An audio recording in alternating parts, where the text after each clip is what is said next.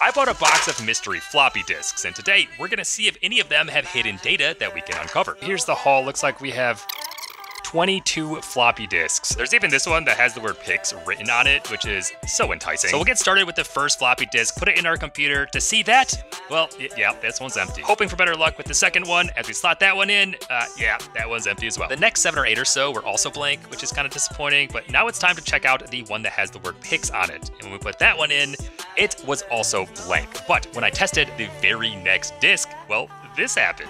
Oh, this one does have some information on it. All right, what does it have here? Ushiki Yugi, the mysterious place. Ooh, a bunch of JPEGs. Do I want to know what's on these? It turns out Fushigi Yugi's like an anime from 1995 that actually has pretty good reviews on IMDb. So this is just a folder with a bunch of stuff about that. This gave me confidence that the remaining discs would also have data on them, but unfortunately that wasn't the case, leaving us with the one that had data and 21 that were ultimately blank.